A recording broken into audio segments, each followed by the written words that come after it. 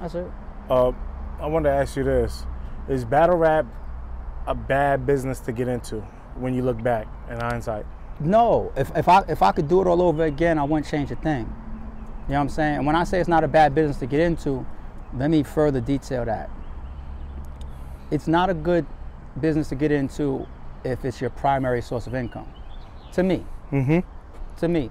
If you want to be a league owner, it takes years to become consistently profitable. You better have the financing to continue to bang and be amongst the forefront until you can turn the corner. Just like any other entrepreneurial business that you start, you know what I'm saying? I don't know if a lot of people are fit for that. We've seen a lot of people not be fit for that. Of course. As a battle rapper, I said on my live the other day, I said like, there's only like 3% of all the battle rappers that make more than like $5,000 per battle, right? In today's economy, I don't know how your lifestyle is, but I don't know how many times you're getting booked per year. You know what I'm saying? If you're getting booked 10 times per year, if you get booked 12 times per year, one battle a month, you know what I'm saying? What's 12 times 5? Was that 60 grand? 70? 60? That's a 60 piece? Yeah, 60. 60 grand is that's a lot of money. In today's world, for one battle a month? Based on how these niggas is talking, everybody's rich though. Everybody, for one battle a month, nigga, that's good. No, No, for the year. No, for the year. Nigga, that's a lot of money. That's one battle a month though, for five grand. Yeah. That's good. Do you pay taxes? Yeah. Sure. 30% of your bread is gone. You got a car? You got a crib? You paying your crib? You got child support? No, I hear what you said, but you buy new clothes? You buy food? There's people putting in. You got bills? There's putting people 860 hours of working for somebody while you making $3 grand. I'm not saying that people can't survive off of $60,000. A lot of people ain't making $60,000. Hell no, yeah. You asked me if I think it's a good career to get into. If I'm telling you 3% of battle rappers over the course of their entire career will never pass 5,000. Oh, okay. Are you telling me you picked the right career? Nah.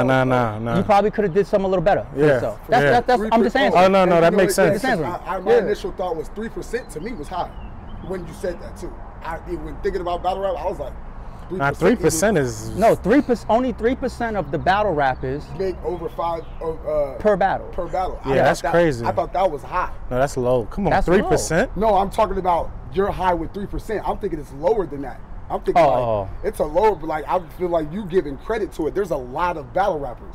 Yeah. There's a lot of battle rappers. 5,000. And no. But if you take the number up, I'm gonna drop that percentage.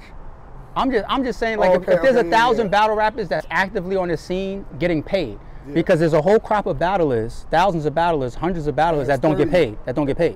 Right? Yeah. So if you're actively on the scene and you're being paid, let's say there's 1,000 of them in the United States. I'm saying 3% of them is making over 5,000 per battle, 30, right? 30, okay. Yeah, so which is a small the percentage. percentage of making it into the NBA might be better. Yeah. You know what I'm saying? Like, nah, I feel where you're coming from. Because 5,000. Because if you go trying to make a card now, and you're thinking of who you want to pay 5,000 to, you're like, damn. Yeah. And then you got the rest of the card. That's what I'm saying. Yeah. So what I'm trying to say is if you're planning to have a career as a battle rapper, the same way as a league, I'm telling you, you got to put in years before you could turn the curve and start to make money. You got to do the same thing to even start getting paid as a battle rapper. Yeah. And that's your career. That's why I keep saying I don't believe in battle rap for people as a primary source of income. I believe in it as secondary or third.